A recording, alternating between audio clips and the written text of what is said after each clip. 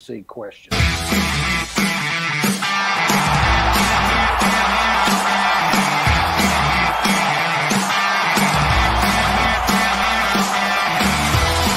It's time for Tool Review of the Week.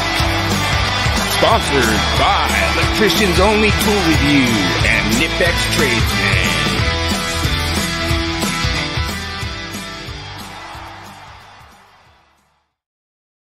Hey, Bill, before you get started, we stop next week. We'll start up on the motors, conductors is where we left off.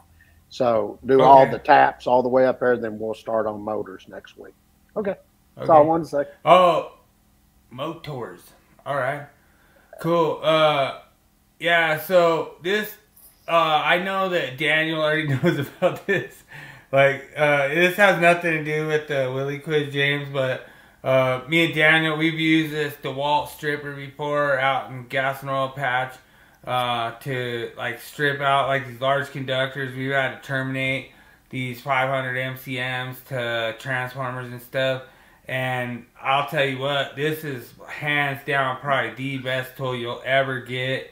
I'm one of those guilty parties to just take my razor knife and slide down the edge of the conductor, strip a bunch of copper off, and then strip it out. But in all actuality, you were actually damaging the conductor by taking your knife and stripping down a little shaving of that copper off.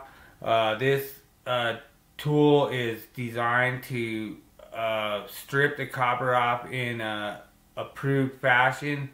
Obviously, I don't understand why DeWalt Tools doesn't put like a 6 amp hour battery in there or some kind of battery in there. It's weird to just have your tool just hovering with no battery in there. But like I say, I'm a DeWalt guy. I like DeWalt.